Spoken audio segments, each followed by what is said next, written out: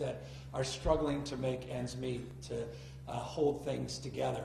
Display California and its annex, they have a pop-up behind me, all told has 9 employees.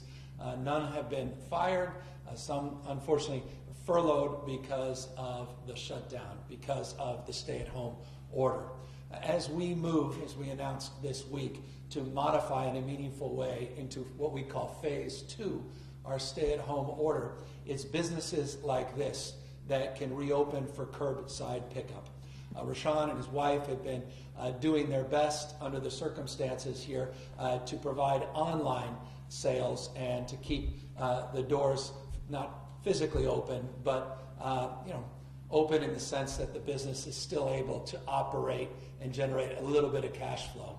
But at the end of the day, that's just not going to be enough to sustain this business for much longer. And so it's incumbent upon all of us to work with businesses like this to make sure when we do start to open up the economy, we do so in a safe and judicious way, with the indicator of health guiding our strategies, guiding our decision making, always on the basis of public health. We're in a position here in the state to begin to move into phase 2 because millions of Californians have appropriately distanced themselves from one another through the stay-at-home order and the physical distancing guidelines. We've been able to flatten the curve in a meaningful and significant way over the course of many, many weeks. Just yesterday, we put out a report card on our progress using those 6 indicators that guide our determination of whether or not we can move into these new phases. We talked yesterday about new tracing and new technology that we want to put to bear to begin to track, isolate, and quarantine individuals. Tomorrow, we'll have the first cohort of tracers that will start taking our virtual online academy courses in partnership with UCSF and UCLA.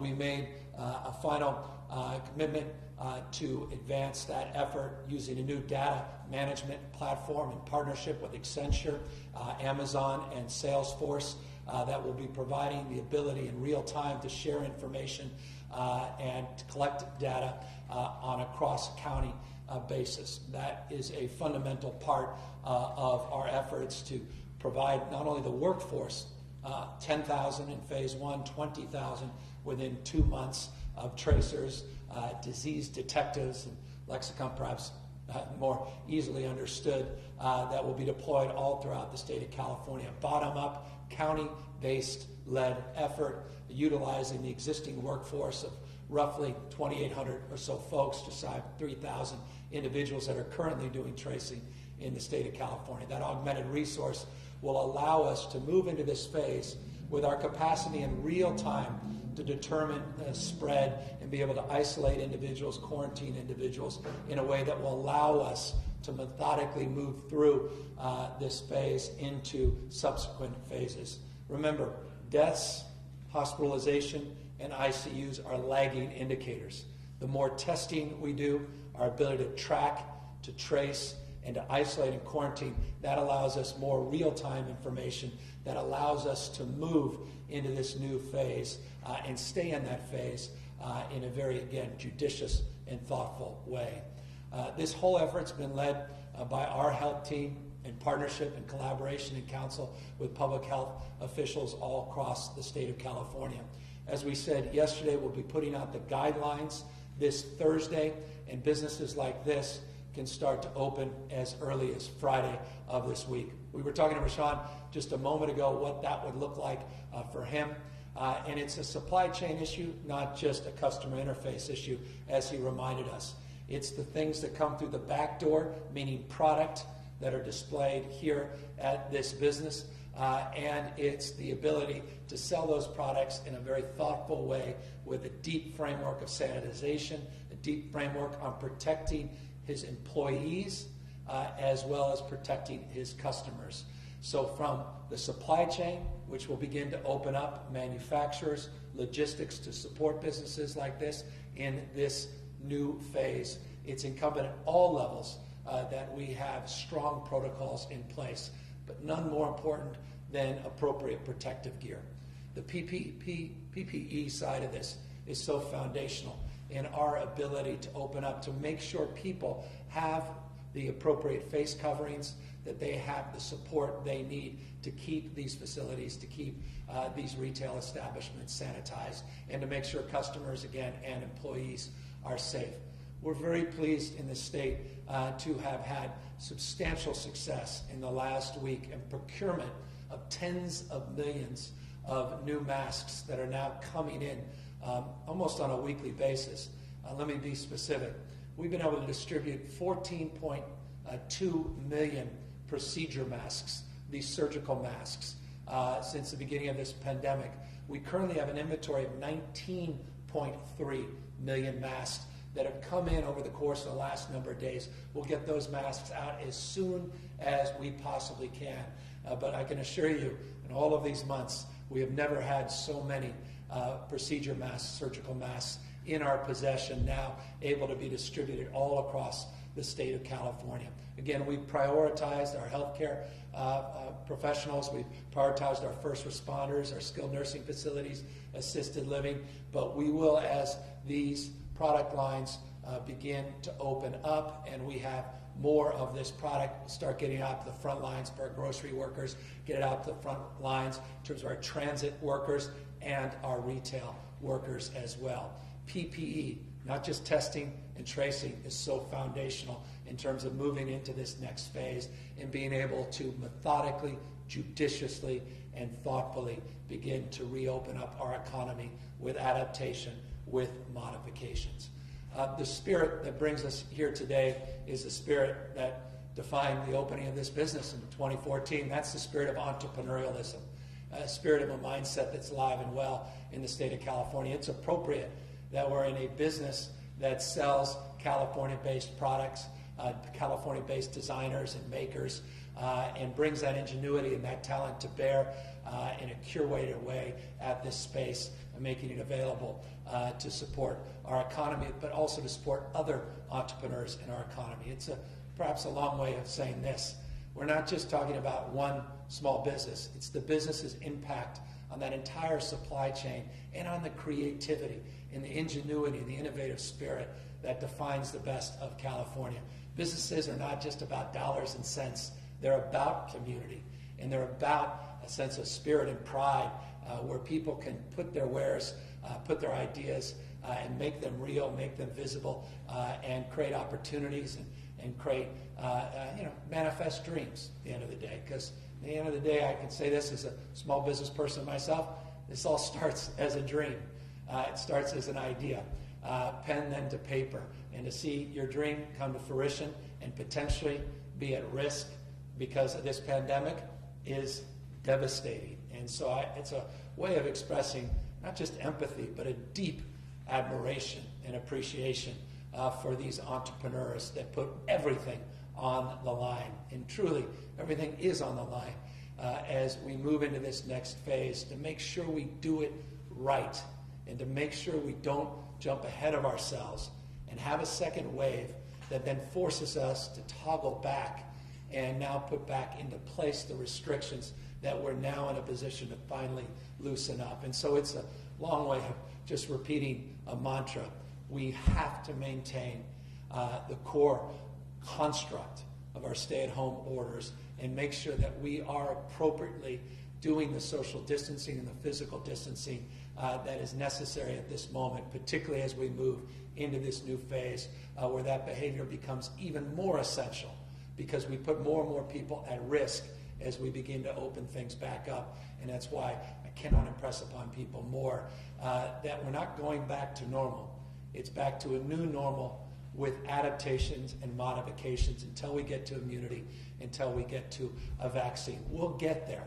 That's coming. That will happen. The question is, what happens in between? And in this state, you've just done such a remarkable job keeping that line, keeping our total number of positives, hospitalization, people vulnerable in our ICUs in a stable place compared to many other parts of this country. And I just want folks to know we're grateful to you. You're the reason we're in this position, why I'm here today, and why I'm looking forward to moving through this weekend and begin to see some new retail open up with these modifications and to start seeing these manufacturers and logistical support begin to take shape as well and help again start to rebuild this economy and get us back on our feet. With that in mind, before I get to all of the daily updates, I wanted to acknowledge a local elected official, someone known very well here in Northern California, the former pro tem, the state senate, now mayor of the city of Sacramento. Mayor Steinberg has been essential and critical in terms of helping guide us to this point. And one thing is clear to me. At the end of the day, we put out these guidelines at the state level, but its application, its implementation is manifested at the local level. And that's why local electeds are so important. Mayors at this moment are so important. That collaborative spirit between the city of Sacramento and the state of California has been demonstrable for many, many years, but notably many months through this pandemic, including the announcements a few weeks back on Project Room Key to help Californians that are out on the streets and sidewalks and in shelters are homeless and get their support. Daryl was critical in helping advance that effort. He's critical in terms of advancing this effort as well. Wouldn't be appropriate to be a retailer in the city of Sacramento, just days away from beginning to reopen parts of this economy with conditions if we did invite the mayor to say a few words. With that, Sacramento Mayor Daryl Steinberg.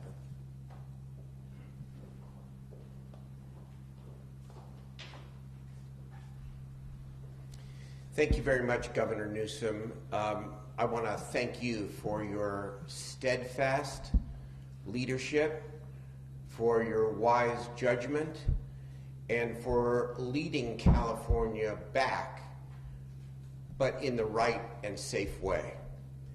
This cannot be a choice between public health and reopening the economy.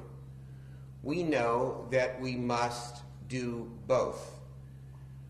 And so you have now said to us, and we are now on the ground beginning to think about the implementation.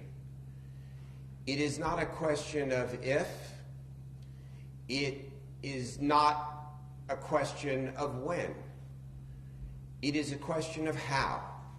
How we go about reopening will define, as you said a moment ago, whether or not we can move with effectiveness to the next stages and open up more, or whether or not we are going to have to take a small step, a medium step, or in the worst case, a large step backward and keep the economy closed for longer. We know there is only one way to go, and that is forward. And so how we reopen at the local level and throughout the state is absolutely crucial. Whatever may seem like a small inconvenience is not an inconvenience when you consider the alternative. To be able to shop at Rashawn and Maritza Davis's Display California store, but to have to pick up at curbside is no big deal.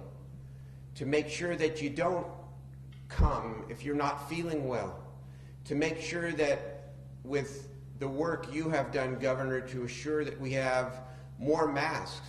To wear masks when you're out in public, to provide that extra layer of protection. To make sure that you are always washing your hands and that we are always using the right sanitation supplies in our retail spaces. We do all of that, and the governor will then be in the position, we will all be in the position where we can confidently take the next steps and open more and return, yes, not to normal, but to the new normal, which will reconnect us as members of our community, which will allow more of our small businesses to recover and ultimately to grow, and will allow us to see that new day in California again, where we are open for business. Thank you very much, Governor.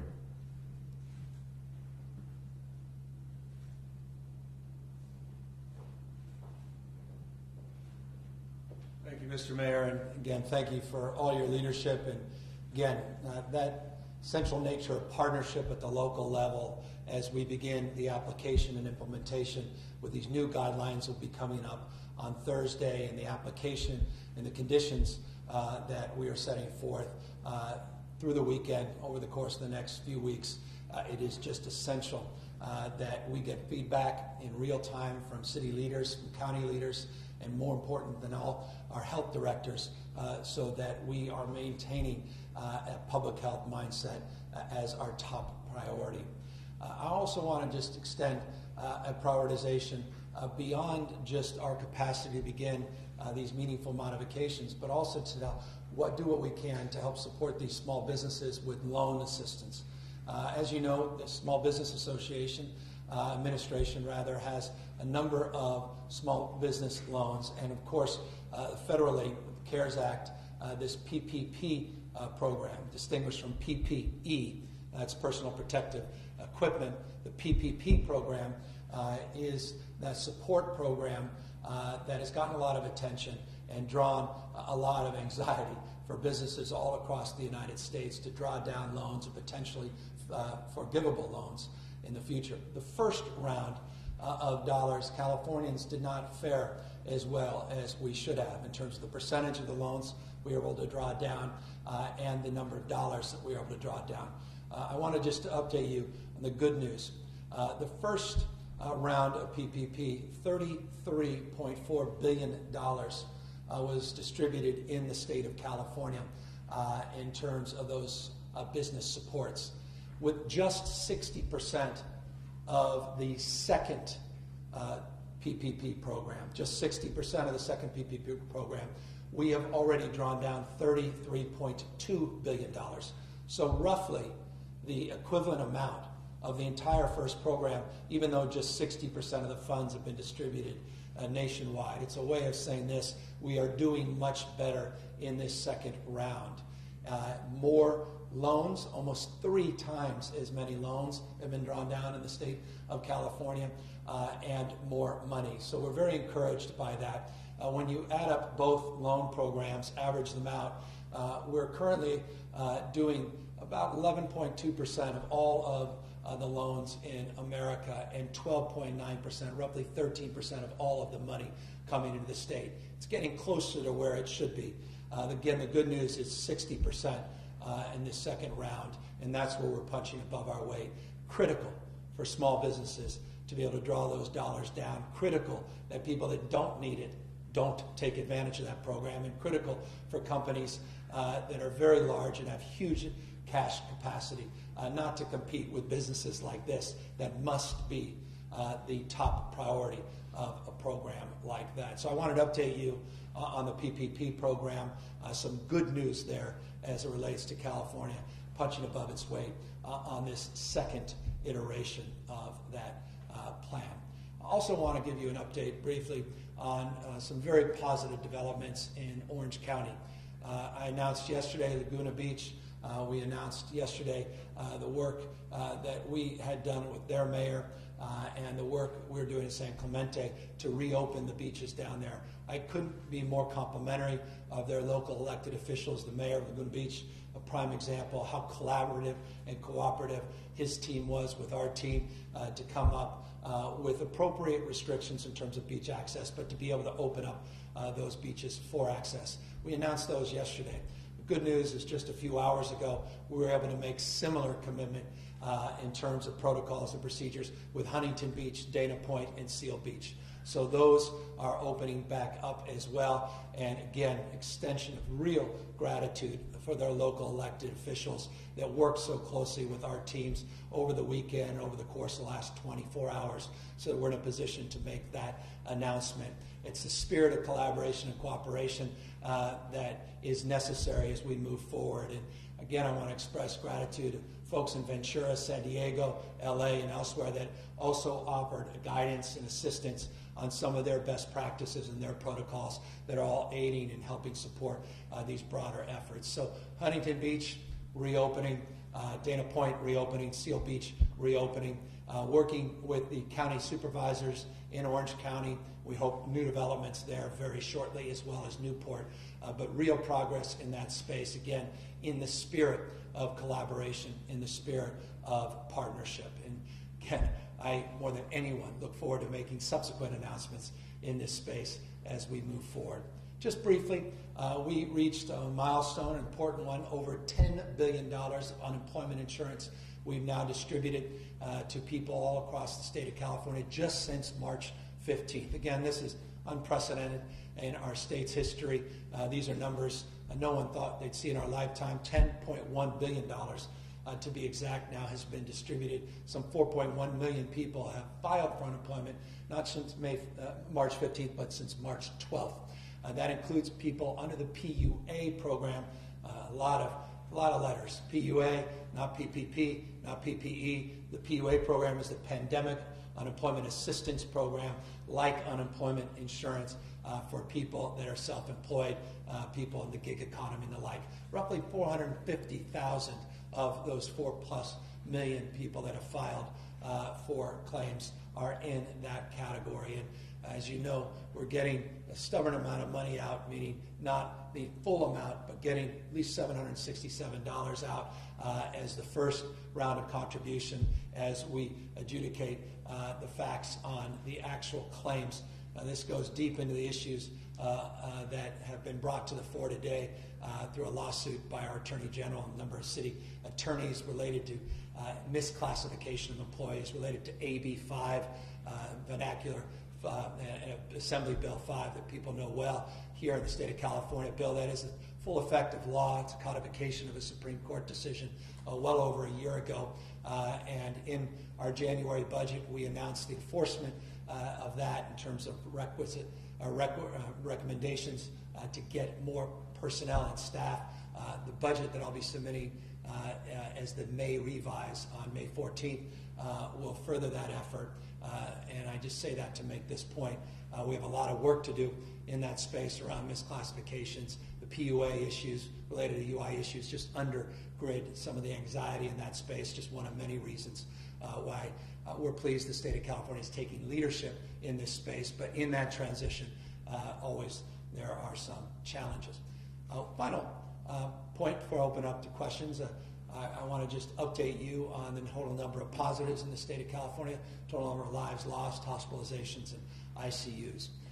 In terms of the total number of new positives, 1,275 new positives that we identified yesterday. What's significant about that is that number is plus or minus in a margin that we've seen over the course of the last number of days. And just over the course of the last number of days, roughly the last 3 days, we've tested just shy of 100,000 people. Just in the last 3 days in the state of California. We've tested now just shy of 780,000 people in this state. Roughly 100,000 just in the last 3 days. The good news is total number of positives at 1,275 remain within a margin of error, fairly steady, despite the significant increase in the total number of tests. We saw 63, tragically, number is 63 people lost their lives in this reporting period. 63 lives torn asunder, 63 families whose lives have radically changed. Our heart goes out to every single one of those families. And by extension, always our concern, number of people in ICUs and hospitalized.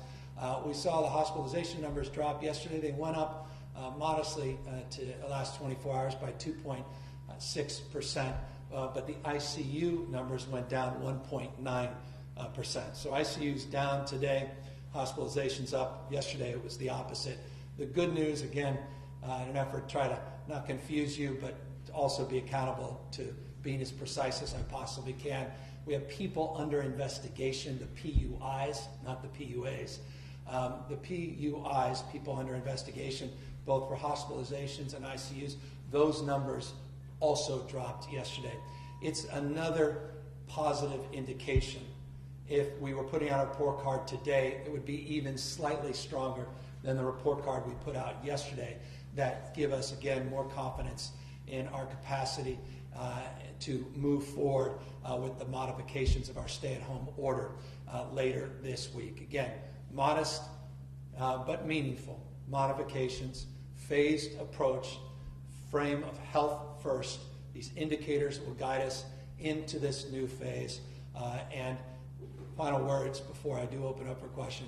We continue to have very robust and very, very positive conversations with our county and county health officials, our county elected representatives and health officials, as they understandably are inquiring about the capacity to make variance requests through self-attestments, self-certifications with containment plans that will allow them to go deeper into our phase 2. And so we are working with them hand in glove. The information around what that criteria looks like will be forthcoming well within the timeline we established and communicated yesterday. So that's a long-winded update on the day, but a very, I think, positive day in terms of some of these indicators. Caution always that this can change radically as we enter into this second phase. Now with that, happy to answer any questions. Hi, Governor. My name is Ashley Zavala. I am the State Capitol Bureau reporter for Nexstar Media Group, which has 7 TV stations across the state between San Francisco and San Diego. Our first question today is coming from Elix Michelson at Fox 11 in Los Angeles, with you hosting a roundtable later this afternoon, and then I know you had one last week. He's wondering, what's the greatest area of concern you're hearing from small business owners so far? How do you address it? How do you enforce your guidelines so everyone gets a fair chance? Yeah, I mean, it's a wonderful question. As you know, and many others, and I appreciate the frame of the question you referenced, we've been having very robust outreach, or we are engaged in robust outreach, sector by sector, all throughout the economy in the state of California. A few weeks back, we announced a remarkable group of talented individuals, some of the most well-known business leaders in the world, Tim Cook of Apple and Bob Iger of Disney among them, as well as social justice warriors on our Economic Recovery Task Force.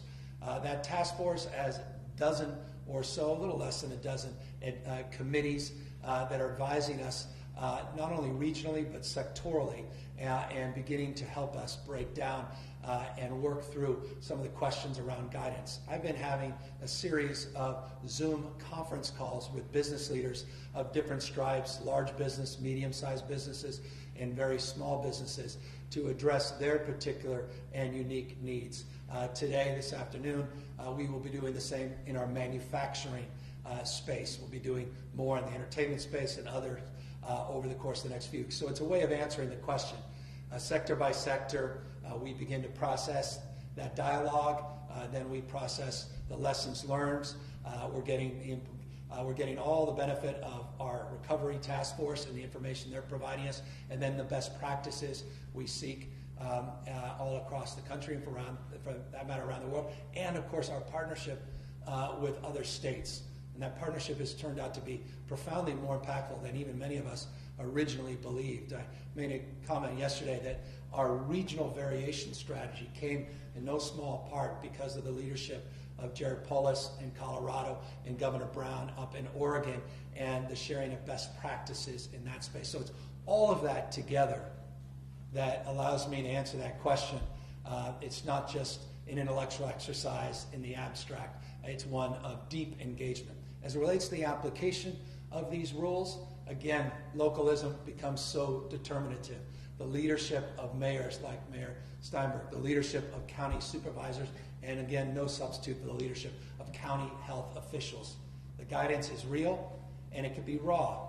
I mentioned yesterday that the alcohol beverage control had reached out to 81 businesses, and 80 businesses complied.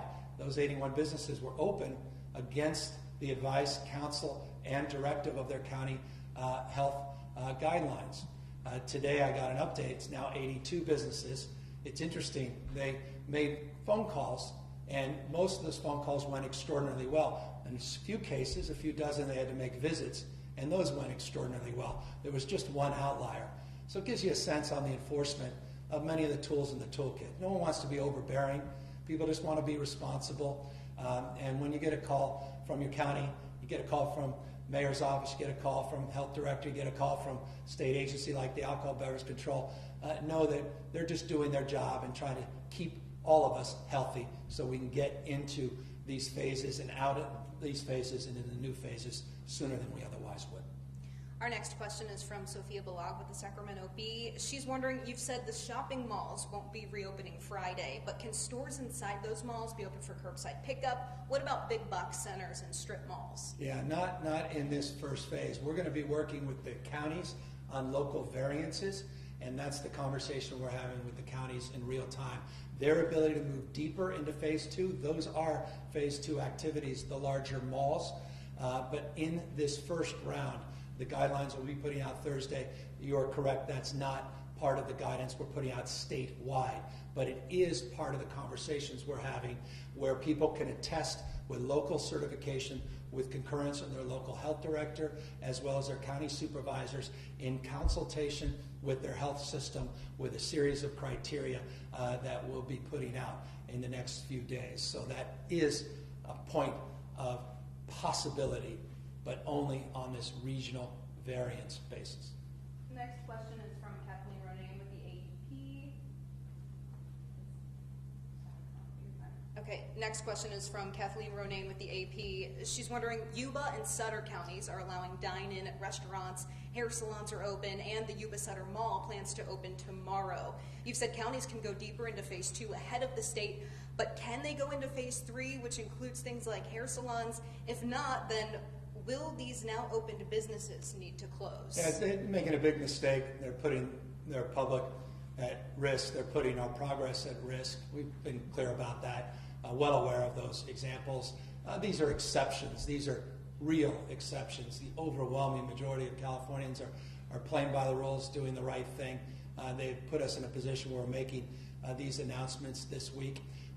We have guidelines. We have criteria. They can choose to work collaboratively with their health director, their county supervisors, and the state and allow us to publish those guidelines. But those are not phase 3 guidelines. These are getting deeper into phase 2. That's what the state will afford in the short term. And to the extent that they go further, they put those businesses at risk, not only the health of their communities at risk. And I would encourage them just to do the right thing and know that we are committed to working with them, as we have been, and their county representatives through CSAC, League of Cities, and their health directors to accommodate their local needs and their regional variances. But we have a process and protocol to do that. And so we believe in ready, aim, fire, not ready, fire, aim. Next question is from the Wall Street Journal. What do you think of the timing of the AG's lawsuit now against Uber and Lyft in the middle of this pandemic? How do you expect it to affect those businesses while they're already reeling from the coronavirus slowdown? I think I said what I said about this a moment ago. It doesn't surprise me. Since the Dynamax ruling was years ago, I just remind the person that asked the question, this was a codification of a Supreme Court rule. The whole issue of misclassification didn't just occur out of nowhere. It didn't just jump into the consciousness of these companies in the last number of months. It certainly well predates the coronavirus. AB 5 was adjudicated and was compromised with a number of classifications being exempted over the course of a very robust legislative calendar last year with a lot of input. Not everybody was satisfied by it, but the letter of the law has to be applied. We want to be cooperative and collaborative, but we as a state have a responsibility to do what we said we were going to do. So again, the lawsuit doesn't surprise me, and to the extent the question could have easily been asked from another perspective, does it complicate matters that those same companies want to go to the ballot to undo the law? I imagine one could ask from that prism the same question. Next question is from Sansari Tensal with Fox 40. She says, Governor, it's been 1 week since Californians could apply for the PUA. Thousands of Californians who've lost jobs during the pandemic applied for regular unemployment and were surprised by a delay in help due to penalty weeks. They were told by PUA there would be a fix for them. They were told they would get a letter by May 2nd telling them how to apply and get some financial relief in these unprecedented times despite the penalty weeks issue. Thousands had started a petition about this. Multiple agencies like the Center for Workers' Rights sent you a letter about a badly needed fix for these folks. Now these workers haven't received letters and still haven't received any help. What's going on? Okay. And what's the best idea to let this You're good. I'll have to find the letter. Forgive me. I haven't had a chance to look at the letter directly, but I'll have Julie Sue, whose responsibility is the EDD. I just want to again thank Julie and her team for their heroic efforts. I haven't been shy about this. I think on a daily basis, almost as a daily mantra, have been not only monitoring, trying to address these legitimate concerns that were just expressed about that very detailed and important question. I talked today about the 4+ million people that have applied for unemployment insurance and the PUA program. We talked about the fact we reached the threshold of $10.1 billion that's been distributed. A couple days ago, I talked very specifically about how we moved 1,340 new people to work the phones to improve the system, how we added an additional 600 staff that are being redeployed as we speak in real time. We talked about the new chatbots on the system. We talked about the new texting technology we are putting in to bear. We talked about the fact that we extended the hours of operation of our call center since 2013. We're 8 a.m. to noon, 5 days a week. Now we're 8 a.m. to 8 p.m., 7 days a week, and how all of that is not good enough. That people are rightfully frustrated because of the deep anxiety and stress they have about their ability to pay even for basic things like food and transportation, let alone housing. And so we continue to do everything in our power to improve that process, including changing the criteria to which we adjudicate these claims. The PUA process is novel for us across this country, and we are sharing best practices to the extent we can find them. We have 450,000 people in the queue of those 4.1 million people that are in the PUA category. We're able to get checks out, $767. That's the $600 check that comes from the CARES Act plus the $167, which is the minimum payments, to get those processed as quickly as we can. And now we have to address those deltas on those claims that go deep to that question. And we are doing our best in real time to make real a lot of the things that were promoted in that program. This is hardly a satisfactory answer to those that want their check and want it now. But I will just say this. I'm very proud of Julie Sue and her team in this respect, that before this pandemic, there was a 3-week period to which we would get a check distributed. They've been able to continue in that spirit despite the unprecedented number of calls, unprecedented number of checks that have had to be distributed. And when I say checks, let me just also be candid with you. These are not always checks. These are debit cards. And we have a partner with one of the largest banks in the world. They ran out of plastic. They didn't even have the capacity because of their responsibilities to do similar work all across the country to even get the debit cards. We worked with them to work some of those issues out. This was a few weeks ago. It's just one of many examples where we're all just trying to do our best, and best is not good enough. And to the extent that the details of a letter that I unfortunately am not privy to at the moment, forgive me, the multitudes, the stacks of letters I am receiving, forgive me for not having read that specific letter. Julie Sue, I'm sure, has, and she'll get back to the questioner. Next question is from Doug Sovereign with KCBS. He's wondering, I'm sure you've seen the new IHME and CDC models that project big spikes in both cases and deaths after states reopen and people have more contact with each other, although they don't project such a spike in California. What does the latest run of California's model show? Why isn't the state's model more public?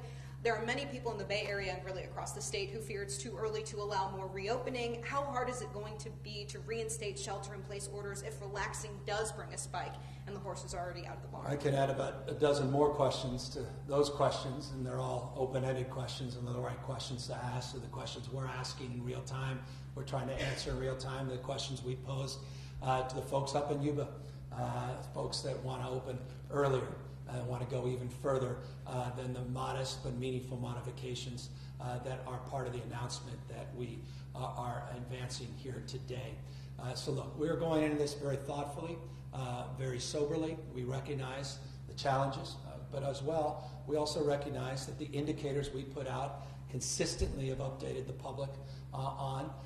Those indicators are guiding our decision making, and a lot of those indicators are positive in terms of allowing us the confidence to move into this next phase, into the second phase, in a very thoughtful and judicious way.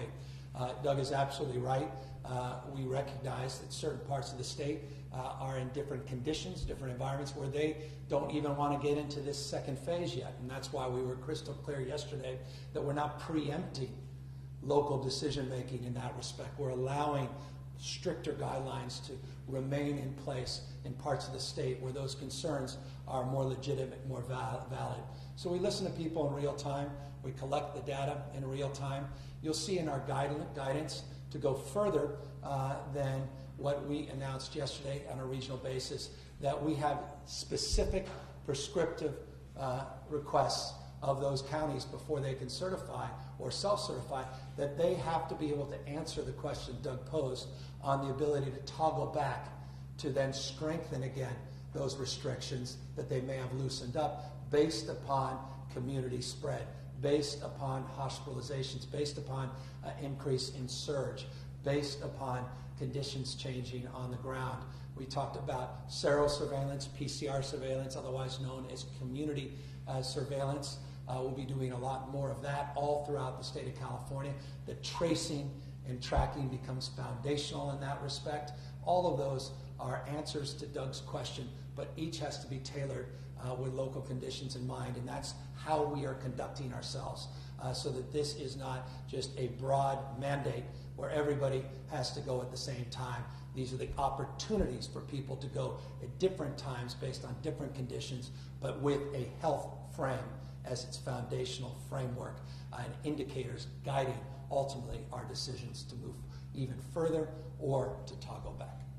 This is our last question, and it actually came from numerous outlets, including Politico and the LA Times. The president tweeted just recently, just within the last hour, well-run states should not be bailing out poorly run states using coronavirus as the excuse, exclamation point.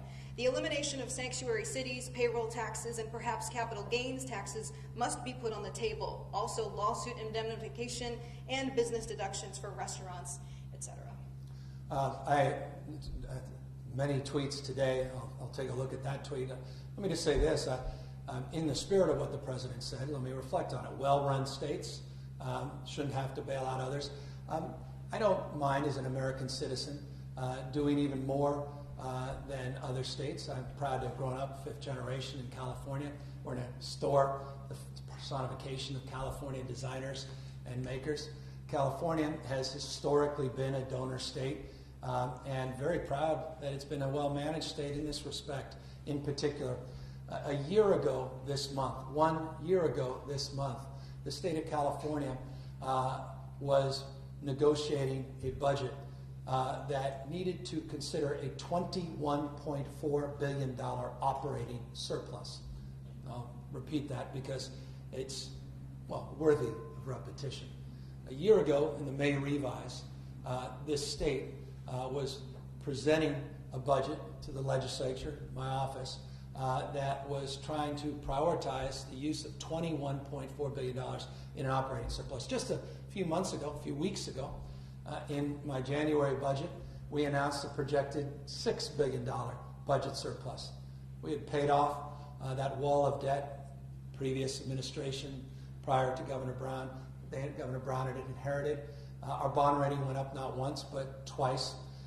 We were sitting on close to $20 billion of reserves, or at least projected in January to be north of $20 billion of reserves. A well-managed state in that respect. We were beginning to pay down our long-term pension obligations. We made commitments of over $9 billion in that space. They're hardly perfect, I recognize that. We have a lot more work to do in that space.